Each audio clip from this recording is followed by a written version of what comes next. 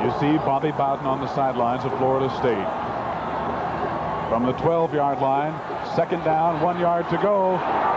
Stockstill fires touchdown. He can scramble, and when you can scramble like that, move away from the rush. And I was watching the wide receiver. He was covered, and all of a sudden Stockstill started running. They turned him loose, touchdown, and I like the way he caught that football. When you're in the open, what you do is you make sure you catch the ball. And you see Rick right here takes a move, darts the outside, looks like he's going to run, and fires the football. He made sure he caught the ball. Nice play.